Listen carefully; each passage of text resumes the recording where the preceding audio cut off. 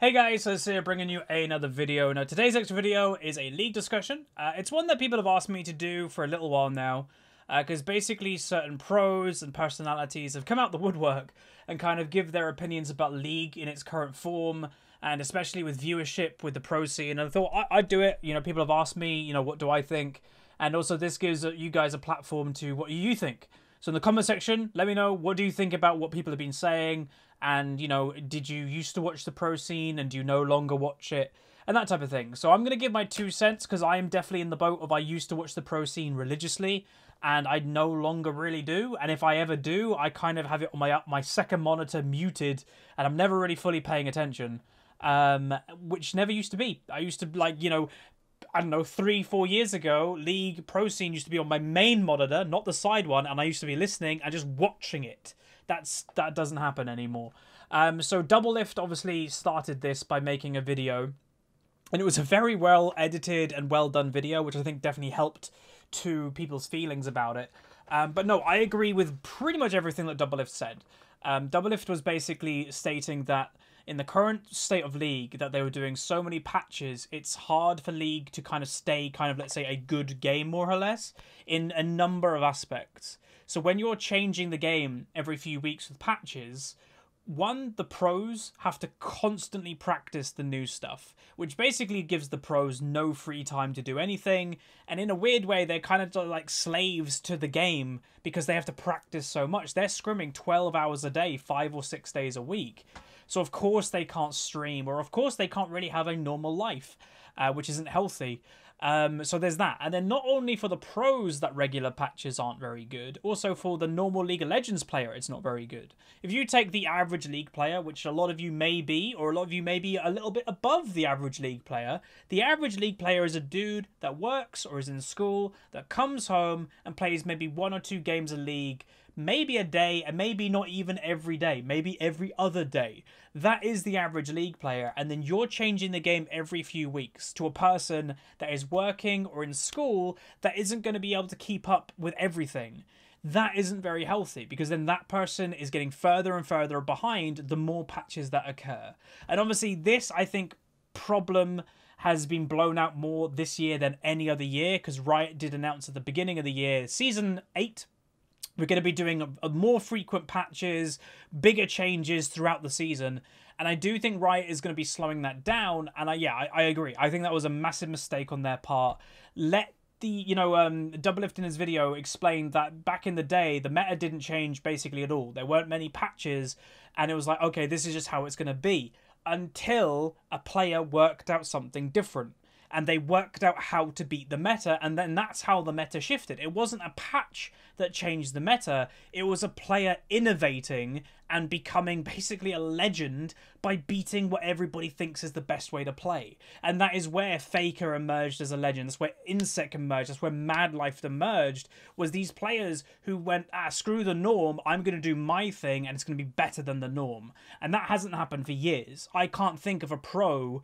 Again, I don't follow the pro scene that much, and we'll talk about that in a bit, but I can't think of a pro in the last 3 years that has become like that legend status of kind of revolutionizing the meta and making everybody follow them, apart from the ones that are already legends, like Faker and stuff. Like, they are already there, they did it years ago, and I think that is probably due to the patch issue. And I think Riot has come out and said they're going to slow that down, which I think is really good. But again, it might be a little bit too late for some people. Again, I am aware that the game numbers may have dipped a bit, and that can be for a number of reasons. And I think there are several. One, fatigue. Everybody's going to have fatigue with a video game, especially, you know, when you're playing a game for many years.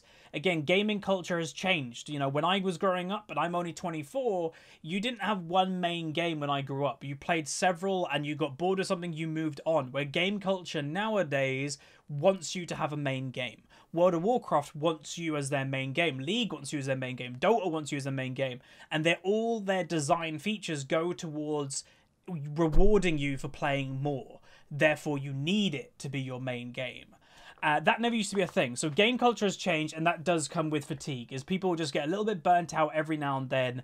And especially this type of burning out and fatigue and kind of stopping playing happens when something relatively controversial happens. And the current meta is, whether you love it, That's fine, but it is kind of controversial. There are a lot of people out there that dislike the current meta of mages in the bot lane, the funnel strat. It's very much split the community in that way. And if you're on the tail end of, oh god, you know, ranked isn't going great for me, I've played this game a really long time, and then this type of meta happens and you're not a massive fan, you bet your bottom dollar this is the time that a lot of people are going to be taking a break or even quit the game, as they're kind of like out of, okay, yeah, screw this. If this is the way League's going, I'll see you later. And they may come back, you know, sure. Riot has announced, and they are, you know, in this current patch, they have nerfed the funnel strat and stuff. So potentially they are seeing like what they did. And, you know, I'll just say now, we will talk about it later, but if there is a funnel strat on the LCS, the pro scene, and if I've got it on my second monitor, even if it's on my second monitor, I turn off the stream if it's a funnel strat in League of Legends. For a couple of reasons. One, I have no intention of watching that strategy at all. I'm not interested. And secondly, to make a point. If they are doing that strategy and it's the most strongest thing to do, that's fine. It's not the pros' fault, but it's a message to Riot, oh, your viewership is going down because a stupid strategy is being played. Stop that strategy. And that's just my personal opinion, and that's what I've done, and it does seem that, you know, it is getting fixed. And, you know, obviously I haven't made that fix happen at all, but maybe the community as a whole, with their distaste for it, has kind of made that happen. So yeah, like I said, so player numbers going down is fatigue, is the current changes and the current meta, and also rivalry. Other video games, you never can ignore that, and I think that is something that Riot has actually struggled with for the past few months, is that for the last, you know, 8 to 9 years after League's first year of being a game, League has been, and still is, by the way, the biggest video game in the world.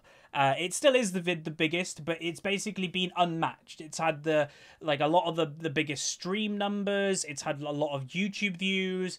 Well, now if you go on Twitch, on average, League isn't the highest viewed game. If you go on YouTube, League is like the 5th or 6th most watched game on YouTube. So not even in the top 3 anymore.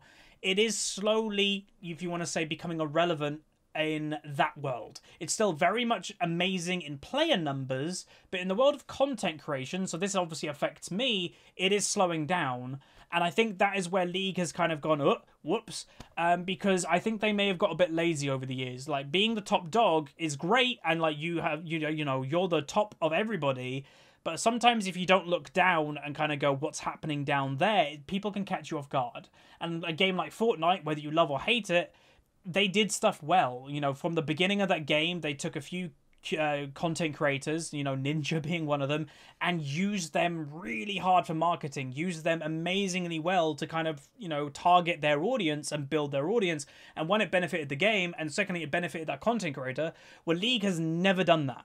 I will say there are some background things going on now with Riot, with me, and other YouTubers, mainly only UK YouTubers from what I can tell, but like, they're doing it now, where they should have been doing it 3 or 4 years ago probably, but they're doing it probably as a reaction to, oh, this is probably a good idea, you know, it's working that way.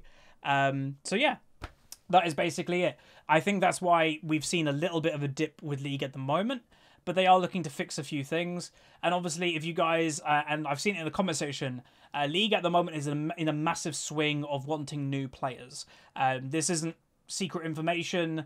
If you go on, apparently, and my audience said, there are a lot of League of Legends adverts running on YouTube videos. Even if, you know, this very video, there could be a League of Legends advert running, which obviously I can't control, but they are putting a lot of money into advertising. On their YouTube channel recently, they uploaded 3 different advertisements just on the YouTube video, YouTube channel itself.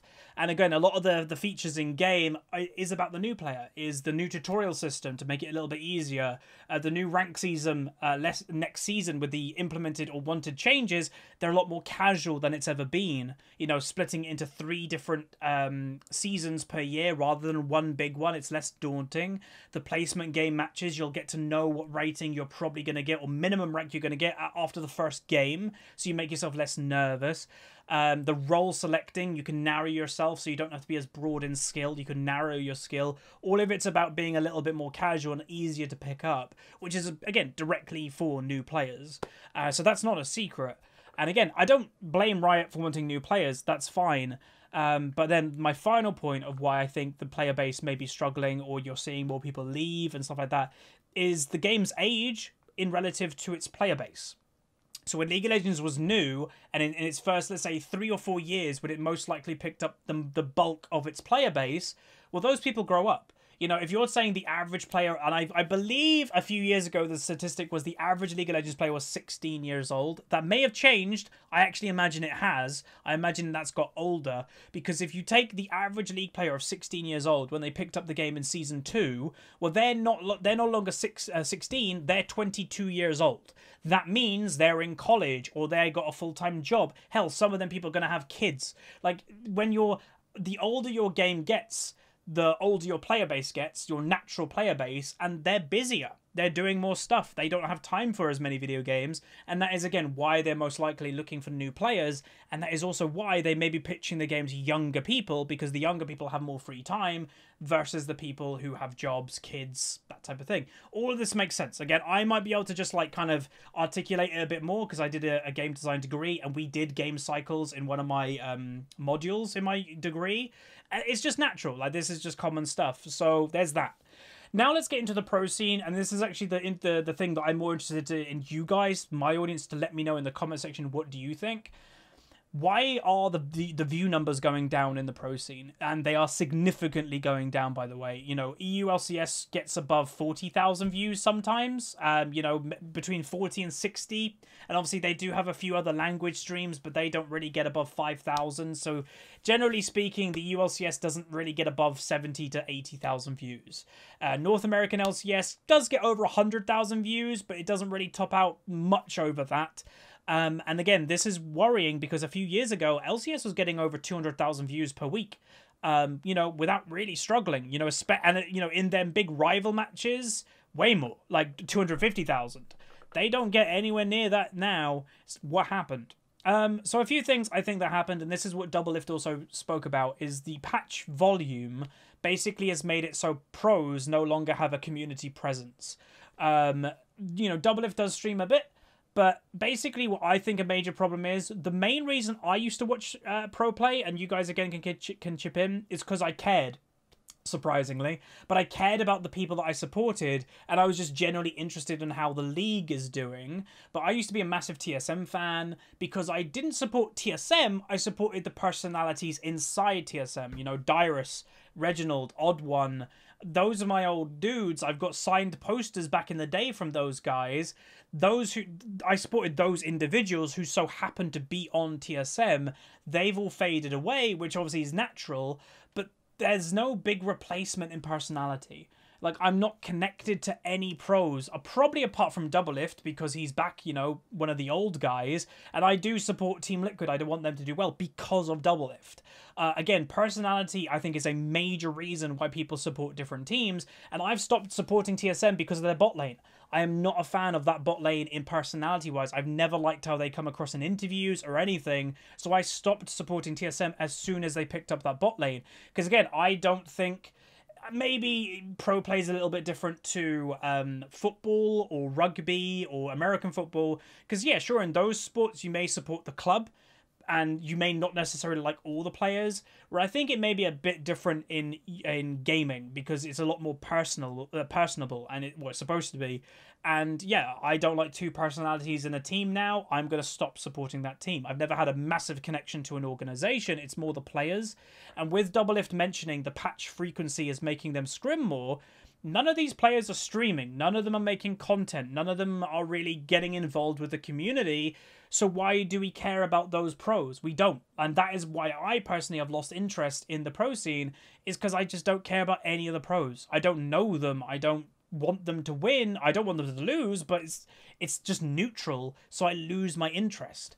If I, you know, hopefully if the patches slow down, it will give the pros more spare time to maybe stream, have that personality, and that would be a big deal. Like, I've even thought that Riot may, like, what they could do is do something extra with the pros. Like, have, you know, they've got their talk shows, and they have the pros doing that Scion circuit, you know, trying to get, I think that's only NALCS, but do something like that. But maybe even, like, I know it sounds crazy, but have like a game show or a talk show, like something official that we can get to know the pros more than what there currently is, because there's basically nothing. And I'll say America does a lot better job at doing it than EU. EU has been always rubbish at doing it. But I think that's also a big reason, is that is why I personally stopped getting interested, is because I just don't care about the pros. None of them stream, none of them make content. I'm not interacting with basically any of them. You know, I used to have several of the pros, and I still do, on my friends list in League of Legends. On Skype, I've got quite a lot of them. I've spoken to a lot of them, but you know, the ones I've spoken to, they've all retired. They're all the old pros. I don't have, like, personally, I don't have a connection to any of the new ones. And I know that's obviously a personal, but if you guys can kind of, you know, what do you think? You know, do you care about any of the pros? It'll be interesting, because again, that's why definitely I've tuned off, but that's just me. And then my final point, and again, this I would say actually goes more to European LCS, is I don't like majority of the casting team. Not personal, I'm sure they're all amazing people and friendly and great. Even my friend Fox has now become a semi-caster for them. And I think Fox is good, and I think he'll get better over time. And I try to actually listen to his casting more than all of them.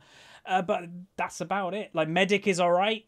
But I don't enjoy the commentating style of EU LCS at all. NA LCS, I'd say, is better. I'd say they've got a lot better personalities. And again, that's the word, personalities. I actually like the people behind the casting. And again, it might be just because they've been around longer. So I'm used to them more. But for me, that's another reason that I basically have EU LCS on 99% of the time on mute, and I probably have North American LCS probably about 75% of the time on mute. I don't know, it's just become a little bit boring to me. And again, recently I did speak about what they could do for new players if you did want to Riot to implement that. Couple things. First thing is, why haven't they put the pro LCS stream implemented in the client? I don't know why. And actually give you a reward for watching. You know, Counter-Strike Go do that. If you tune in and you connect your CSGO account to Twitch or whatever, you'll get given a crate or a key for tuning into one of their tournaments. You could do that with League of Legends. Hey, you watched LCS for 2 hours last night on the client. Have a key for a Hextech box. It doesn't cost them any money. It just promotes their game, promotes the pro play, gets more people watching, helps the sponsor targets more, because trust me, they'll have sponsor targets for their for their streams. Do that.